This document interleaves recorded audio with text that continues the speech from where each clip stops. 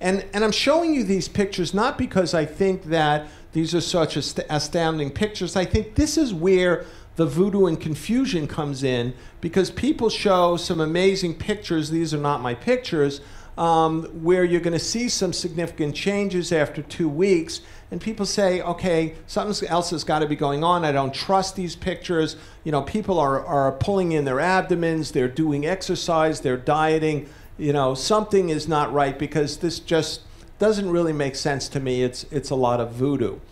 And I had some discussions with the company because, indeed, I had an experience with many aspects of low-level light in the past. I used a device called Gentle Waves, and Gentle Waves is a very short-pulsed, yellow, low-level light device that had really wonderful effects on many aspects of healing, and that, too, was a trigger device. So I had some sense that low-level energy did something.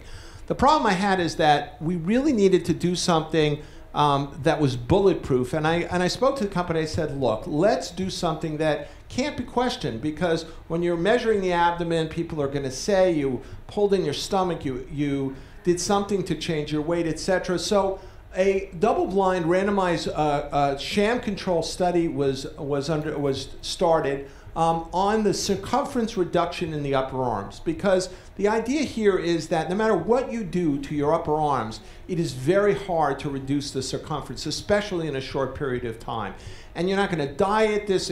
No matter what you do, it's not something you can suck in your arms. There are very little, if any, confounding variables. Let's put it that way.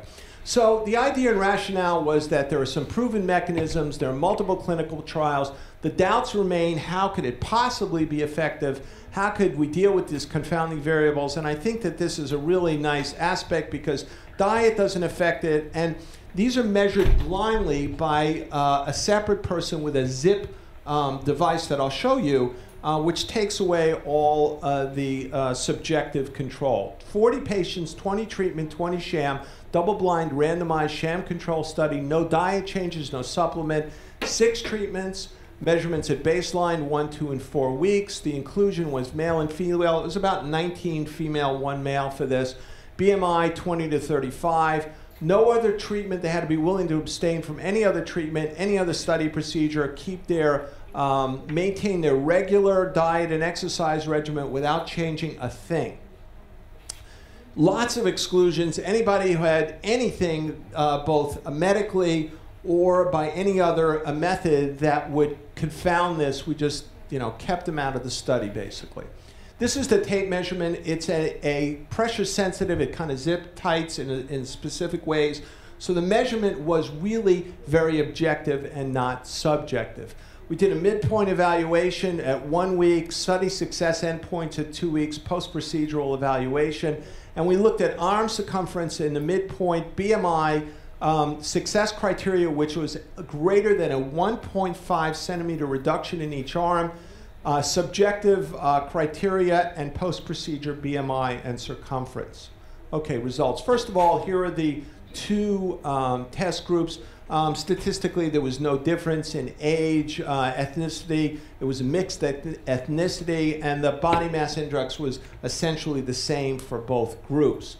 This was very interesting. This is the primary outcome. Remember, it's patients with an endpoint of 1.5, that's a typo, 1.5 centimeters or greater for each of the right or left arm. And to be successful, it had to be 35% greater, but indeed, 60% of the patients in the treatment group, 0 in the placebo group, met this criteria. And that's highly statistically significant. What's more interesting is this graph. This shows the change at each time for both arms. So in the sham group, what you see is there was virtually no change, but what you see consistently is down to week 2, about a 4 centimeter change, overall mean change in the test group. This was highly significant, and it stayed in the 2-week post-treatment phase. So again, sham, no change. You could see the big change in the test group. Satisfaction mimicked what we saw in the other. Very satisfied here. This is the satisfied test group. 80% in the test group versus 35% in the non-test group. There was no dissatisfied in the test group and 20% in the placebo group. So patients seemed to know something happened in the test group, even though they would have no idea which treatment they got. This is the, okay, wait, come on. There we go. The extent of change, what you're going to see here is that in the test group, you have 85% who felt they were improved versus only, I think it's 35%, and no change, only 10% in the test group and 65% in the placebo group. So again, patients noted this. Expectations here, same, better than expected, much higher in the test group, worse than expected, almost exclusively in the placebo group.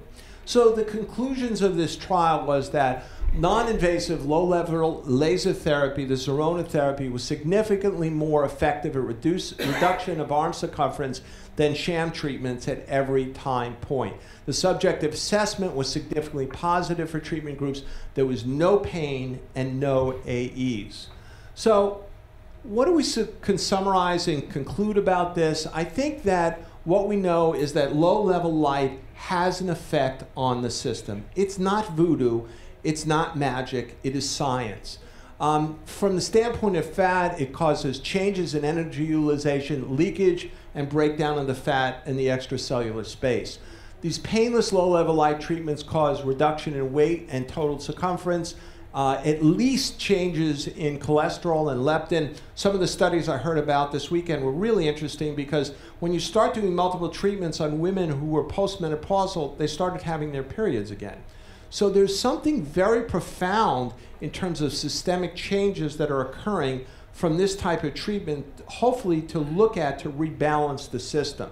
The ARM study showed significant results, and there were no confounding variables. Nobody could say diet affected this, exercise affected this, you know, somebody must have been measuring wrong. And finally, there's a lot of continued study on new indications. There's some very, very interesting data on painless treatment of onychomycosis, certainly wound healing, and we've done some results and some work on pain syndromes such as postherpetic neuralgia. So I think the future is bright, so to speak, for low-level laser therapy. I thank you for your attention, and if we can have any questions, that would be great. Let's have a few questions.